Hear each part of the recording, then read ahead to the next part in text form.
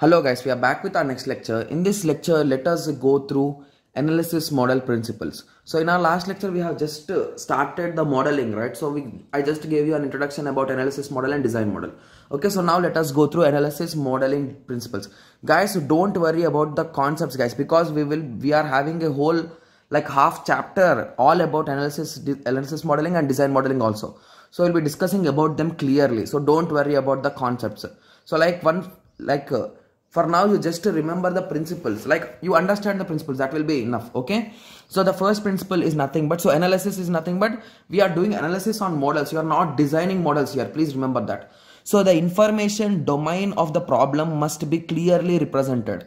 So you will be designing right at the end. So in that, the data should be represented clearly. The domain of problem should be represented clearly. So here we will be using some diagram which is called as a DFA, guys.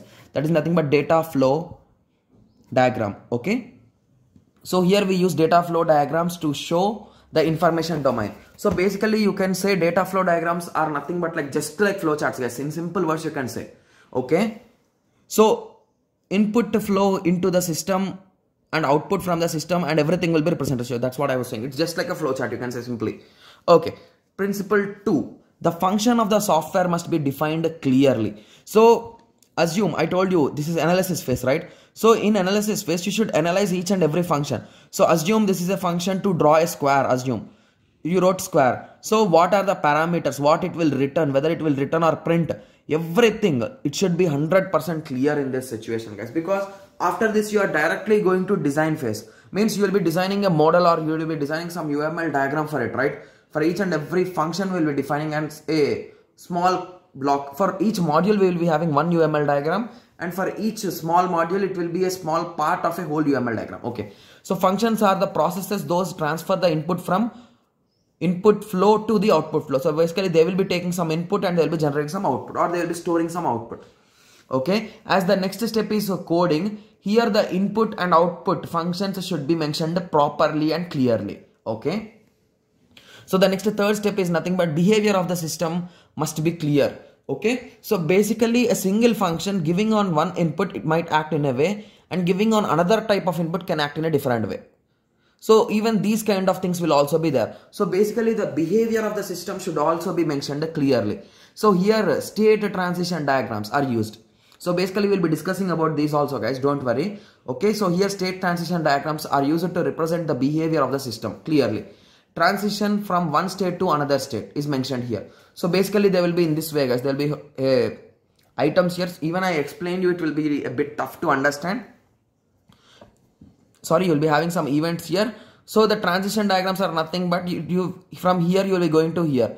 Based on the thing, you will be going to the next step or you will be coming back. So like this, the transition, the how you are going from one stage to another stage, it will be here, guys. So guys, we'll be discussing about them also, don't worry. You can call it as sequence diagrams also. In some books it is written sequence diagram also. Okay, similarly principle 4 is nothing but the clear hierarchical amount of information functions behavior must be shown.